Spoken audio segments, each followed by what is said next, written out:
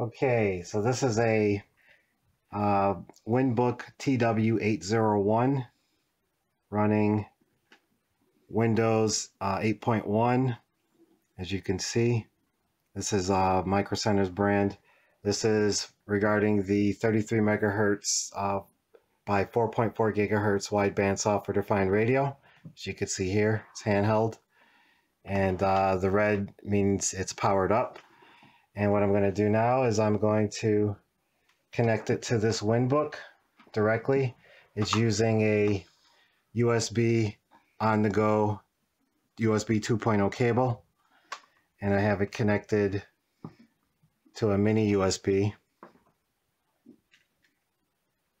and we'll hear it connect as we just heard it. I'm going to call up the GSM software.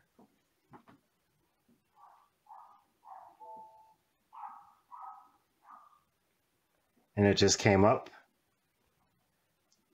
And I'm just gonna, just to get visual representation of GSM data, we should see it squiggly lines, and it should vacillate just like that, showing activity. So if we were to go to those particular frequencies, whatever particular channel that would be, we'd see a lot of activity. This is all running off a Winbook.